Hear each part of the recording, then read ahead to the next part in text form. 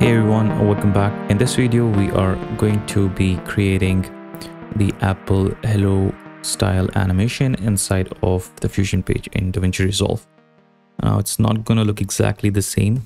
For the color, they will look different because this is just a hack. There is no way to map out gradients on a path in Fusion. First of all, you need to visit the Figma file.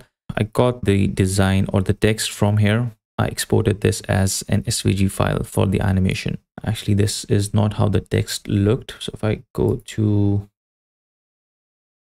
File, Show Version History, should be able to get back to the older design. This is how it looked, used to create this particular design. Now you can export these as SVG files inside of Fusion, but they will take up a lot of nodes and it might be confusing. And you can create a gradient on every stroke separately, which will give you more control over the design, but again, that process will take a lot of time.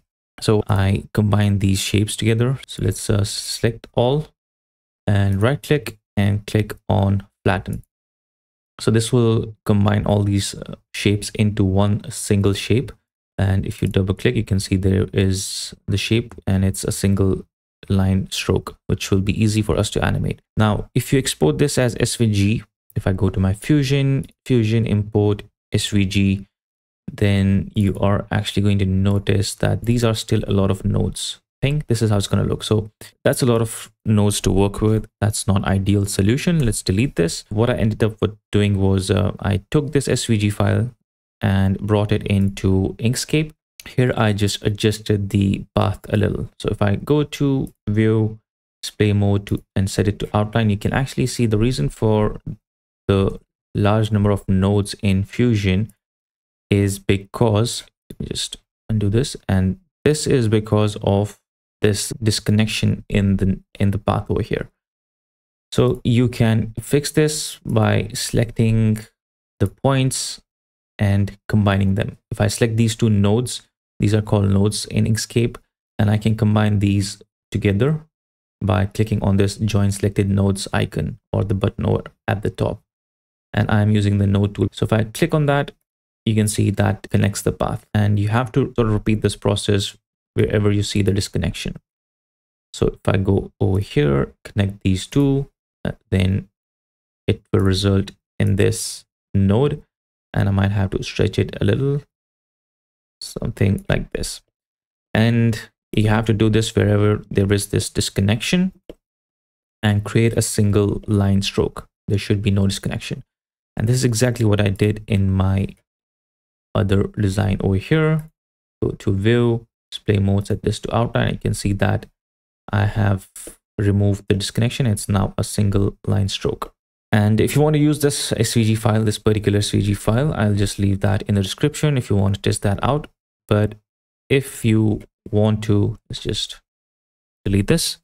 And if you want to create your own sort of text, or you want to use your own name, you can grab a text over here and like type in something, I don't know, hello. And you can use a script font and use something like, I think I have a script font called Meow Script. I'm going to increase the size.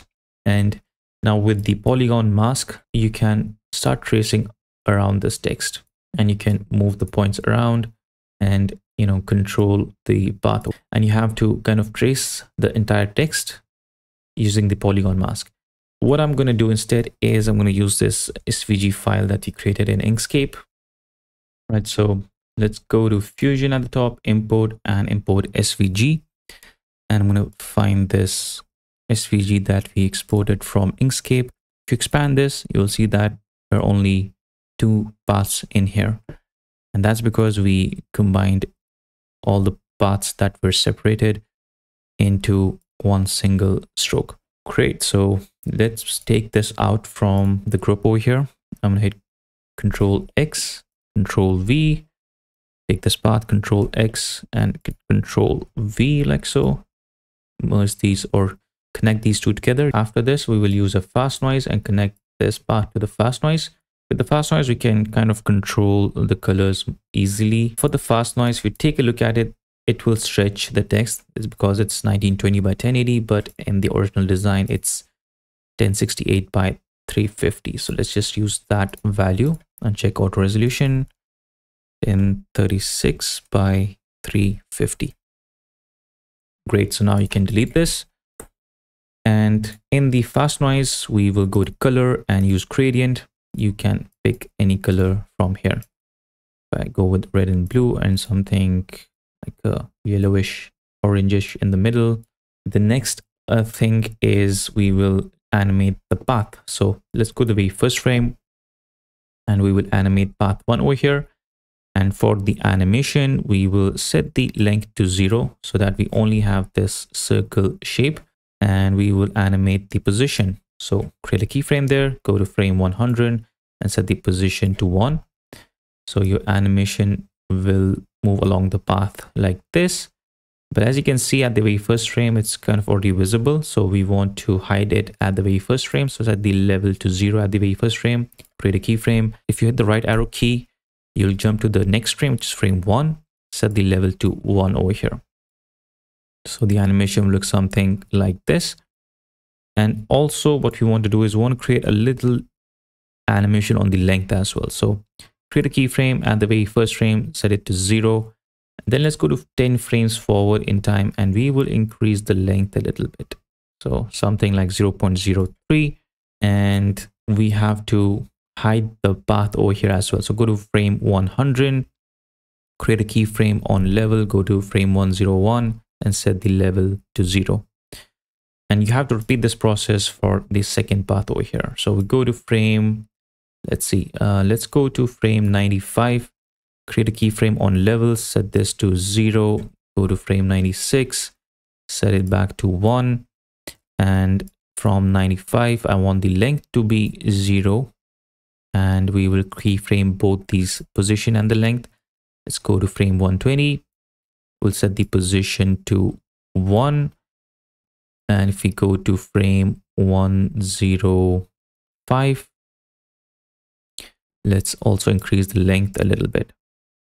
So we'll use the same value, 0.03. So if you select these two, and also let's just, make it disappear, this circle shape. So let's go to the last frame of this animation, which is frame 120. This is where our last keyframe is on the position. Create a keyframe on level, set that to 1. Let's go to frame 121 and set it back to 0. So it looks something like this, and then it will disappear. Select these two paths, go to spline, select all like so, zoom to fit, and then click on select all and hit F on the keyboard to smooth that out.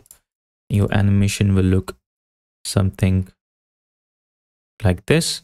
All right, so the next step is after the fast noise, we will add in the duplicate, search for it, click on add. Let's view this, and we will increase the number of copies to 400 and set the time offset to -1. And this will give you the entire text back like so. And if you notice this, it's set to flat cap, but you can change this in the path. You can set this to round. Yeah, this is how it will look. And there is some issue over here, so let's try and fix that. If you go to the path and move the keyframes around, you will be able to fix it. Make sure it comes over here. All right, something like this. And yeah, that should get rid of it. Okay, great. So let's hide the keyframes panel. Now the next thing that we want to do is we'll go to the fast noise and change the colors. Right now it's static. So if I right click on the gradient and click on perturb, and let's go to modifiers over here, and you can start messing around with the strength and the wobble as well. This will kind of give you gradient colors. Now, if you go to the duplicate and make sure you check this box that says merge under, and this will kind of create this overlapped look into the design, and that will kind of really sell the effect for us. So let's go to the fast noise, and this is where you will spend most of your time. Play around with the different interpolation space over here and see which one works best for you. Over here, you can change it to linear. That will also kind of give different results. And let's go to the modifiers over here. And if you don't like the colors, you can click on reseed, couple of times, you will get different set of colors. Maybe you want to change some color, you can do that over here. Select any gradient stop and change the color. So this is what we have so far. Right now, if you see some lines appearing in the design over here, as you can see, you can go to the duplicate and enable motion blur on it, and that will kind of smooth that out. This is just a hack. We don't have the option to map out the gradients on a path in Fusion, but maybe in the future there is an option for this. After the duplicate, I will just add in a background. This will add in a merge as well. Take a look at it.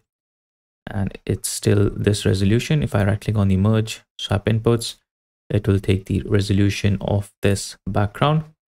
And I can kind of change the color and all that stuff. And we have our animation ready. Hope this video was helpful. Hope you learned something new. If you did, do leave a like and also subscribe to the channel. And I'll see you guys in the next one.